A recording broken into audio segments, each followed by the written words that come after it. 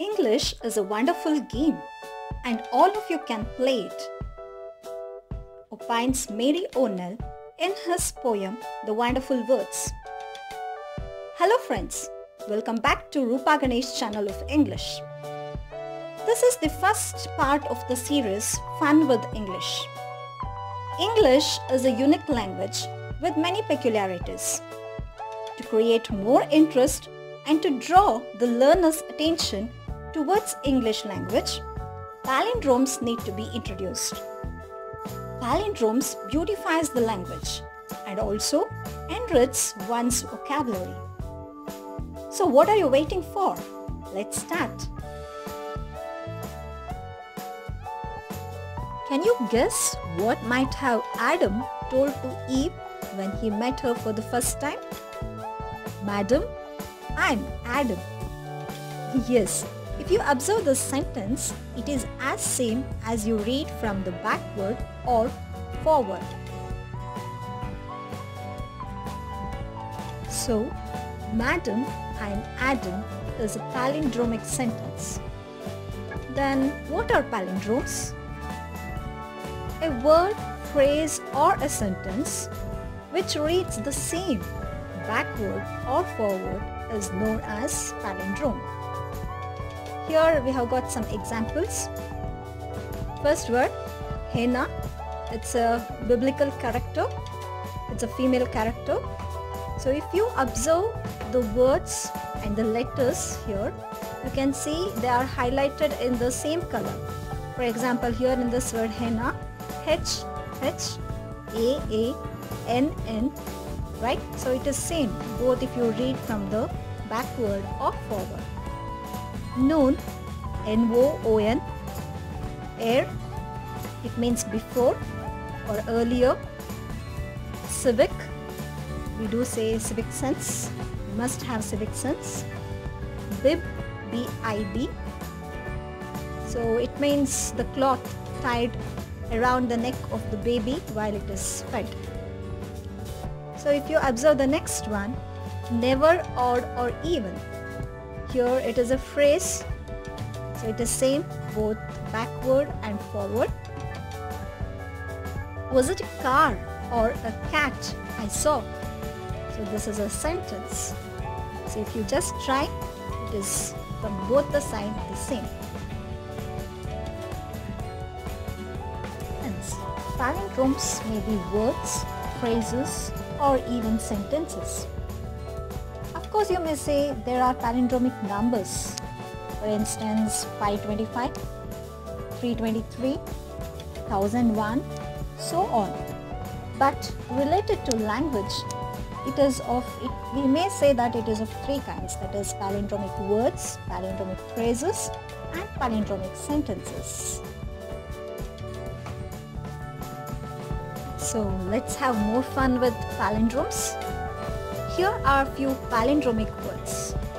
I, that's pip. What is pip? Pip, it's an infectious disease. It also means seeds in the fleshy fruit. So there are many other meanings for that word. And next it is none, deed, peep, refer, rather, madam, Malayalam. Of course, that's a very tricky language, a good tongue twister. Rotator, civic. What's the last word? Can you give a try to read it? Yes, it is tetratet. What's that? Tetratet. So that was the longest palindrome word in English. It has got 12 letters. This word, appearing in the Oxford English Dictionary, was invented by James Joyce, and he used this in his book, that's a novel, Ulysses. And can you guess the meaning of that? It's the imitation of the sound of someone knocking at the door. Yeah, that's quite interesting.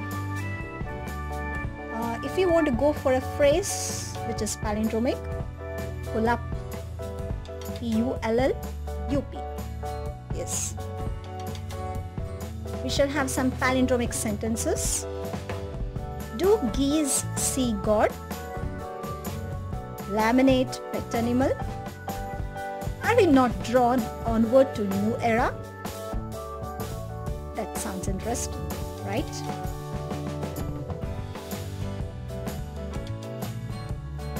To add more color, to make it more interesting, here palindromic grid has been introduced. Now, your knowledge related to palindromes, your vocabulary is going to be tested. Are you ready for this? Yes. At the right side, you can see the clues given over there. In the grid, there will be 10 palindromes. The clues related to that is given to the right of that. So here we go. The first one, it's heroic tales. Second, first woman. Next it is feat, that is achievement. It may also mean exploit. Fourth one, holy woman. Fifth one, look or peer. Sixth one, midday. Seventh one, not sloping. Eighth, principles on which theory or belief is based. Ninth, a part of the face. 10th, formal way of addressing a lady. So just give a try and let's see how you're going to come out with. Hey, and do remember, the palindromes in the grid may be horizontal, vertical, or even diagonal. How many palindromes did you get by this time? Okay, come on, try it.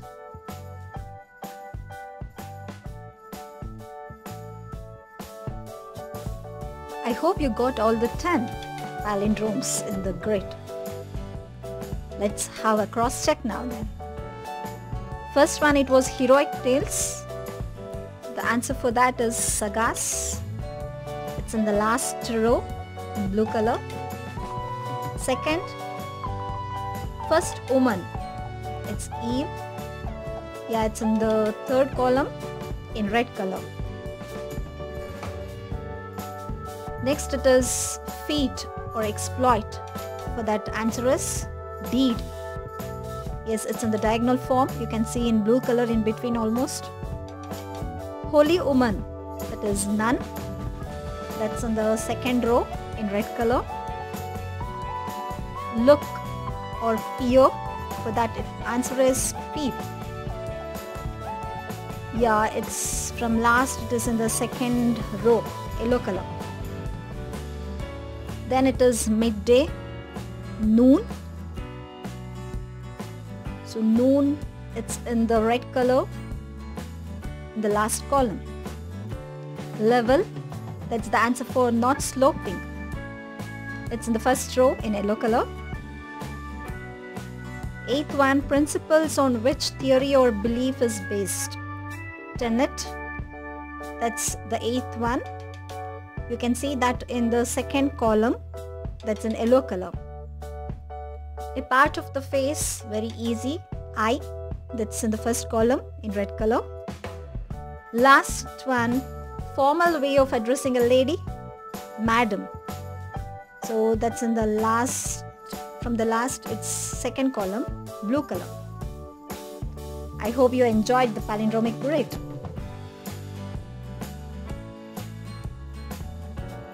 But wait, there's more. Eva, can I stab bats in a cave? Did Ione take Kate? No, I did. A man, a plan, canal, Panama. Did Hannah see bees? Hannah did.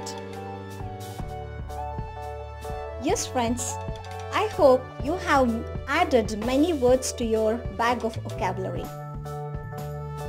Wishing you to have more fun. Bye. Take care.